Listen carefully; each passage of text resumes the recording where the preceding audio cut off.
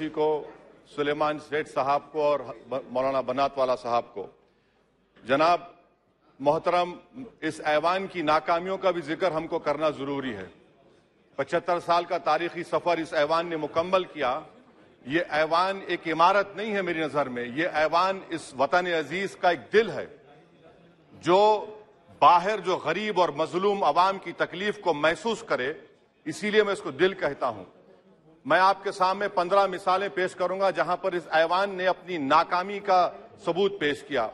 एक उस वक्त जब दिल्ली की सड़कों पर सिखों की नस्लकशी की जा रही थी। एक उस वक्त जब 6 दिसंबर को बाबरी मस्जिद की शहादत हुई। आ रहा हूं भागलपुर, जिसमें रेशम के कारोबार को खत्म किया गया, मुसलमानों को दफना दिया और वहां पर फूल गोभी उगना शुरू हो गई। एक उस वक्त नाकामी साबित हुई जब मुजफ्फरनगर और गुजरात में नस्लकशी की गई। एक उस वक्त सर जब हम देखते हैं कि मुंबई की सड़कों पर इंसानियत का नंगा नाच हुआ। एक उस वक्त जब इस ऐवान में टाडा पोटा का काला कानून बनाया गया, यूएपीए का कानून बनाया गया, आफ्सपा का कानून बनाया गया, जिसको 1 साल के लिए बनाया गया था। 58 में हम 2023 में आ गए। एक उस वक्त नाकामी साबित हुई जनाब, जब हम देख रहे हैं कि आज ये जो दिल है, भारत का दिल है, हिंदुस्तान का, इंडिया का दिल है, आज गरीबों में, मजलूमों में, मुसलमानों में, कश्मीर की अवाम में, दलितों में, आदिवासियों में इस ऐवान की मोहब्बत और एतमाद खत्म हो रहा है, कम हो रहा है। इसीलिए जनता सड़कों पर आकर एहतजाज कर रही है, क्योंकि उनको लग रहा है कि ये इमारत बन चुकी है, हमारा दिल नहीं है। चाहे CAA का प्रोटेस्ट हो, चाहे किसानों का प्रोटेस्ट हो, चाहे शेड्यूल कास्ट के रिजर्वेशन का मसला हो।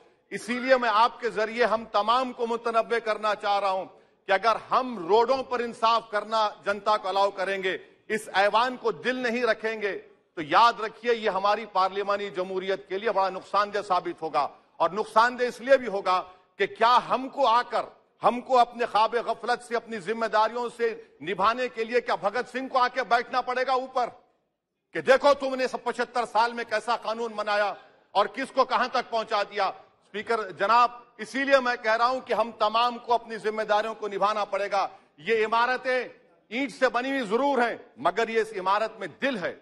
इस इमारत को दिल के तौर पर बरकरार रखना पड़ेगा। स्पीकर सर, एक और मिसाल दे रहा हूं जहां पर इस ऐवान की नाकामी है।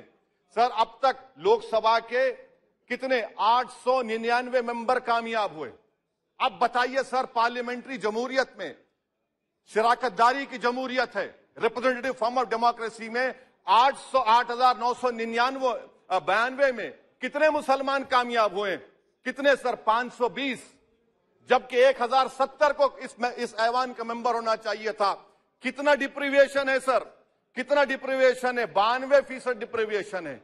इस मौजूदा पार्लियामेंट में स्पीकर साहब सिर्फ 26 हैं, 14% मुसलमान और सिर्फ 4.8 उनका रिप्रेजेंटेशन है। बताइए, हम वोट डालने वाले बन गए, वोट लेने वाले नहीं बने। या तो हकीकत यह है कि आप वोट डालना नहीं चाहते उनको, आप सबको वोट डालेंगे, मगर जहां पर मुसलमान आएगा वो कामयाब नहीं होगा। बताइए, जब दिल में एक 14% आबादी की नुमाइंदगी नहीं होगी तो आप क्या फैसले करेंगे? क्या इस ऐवान को हम कहेंगे कि ये रिप्रेजेंटेटिव फॉर्म ऑफ डेमोक्रेसी है? स्पीकर साहब, मैं आपको एक और मिसाल देना चाह रहा हूं। बाबा साहिब अम्बेडकर ने सही कहा था, अंग्रेज उस जमाने में पार्लियामेंट बुलाते थे टैक्स बढ़ाने के लिए। हम उसी रास्ते पर जा रहे हैं, हम उसी रास्ते पर जा रहे हैं। हम तो बाबा साहब अम्बेडकर को हमने सच साबित कर दिया। स्पीकर सर, आखिर में मैं आपको बताना चाहूंगा कि आज आप देखिए कि चाणक्य ने क्या कहा था। चाणक्य ने सही कहा था। चाणक्य ने सही कहा था कि जब राज चलाने वाले व्यापारी हो जाएंगे तो उस राज के लोग भिखारी हो जाएंगे। आज ये वक्त आ चुका है सर, आज ये वक्त आ चुका है कि क्या first pass the post system इस देश के लिए सही है या फिर हम प्रोपोर्शनल फॉर्म ऑफ रिप्रेजेंटेशन को फॉलो करेंगे। First pass the post system, जिसके पास एक मजहब का वोट होगा, जिसके पास दौलत होगी, वही इस ऐवान में आ रहा है। इसीलिए हम कह रहे हैं कि आप इस जमहूरियत की कहीं जमहूरियत कमजोर ना हो जाए, मुझे इस बात का डर है सर। आखिर में मैं खत्म करने से पहले एक बहुत बड़े शायर ने कहा था, उस पर खत्म करना चाहूंगा कि अभी चिराग सरे राह को कुछ खबर ही नहीं, अभी चिराग सरे राह को कुछ खबर ही नहीं, अभी गिरानिए शब में कमी नहीं आई, अभी गिरानिए शब में कमी नहीं आई, निजात दीदे दिल की घड़ी नहीं आई, चले चलो कि मंजिल अभी नहीं आई। स्पीकर साहब, आखिर में याद रखिए एक बात को मैं सबसे कह रहा हूं कि पिच बदलने से गेम नहीं बदलता, गेम को बदलना पड़ेगा।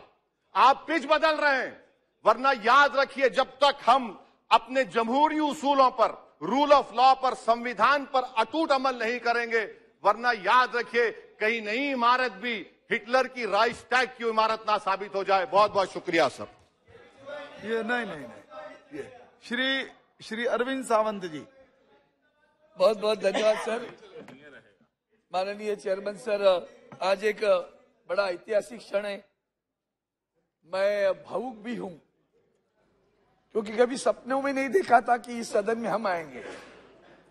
वंदनीय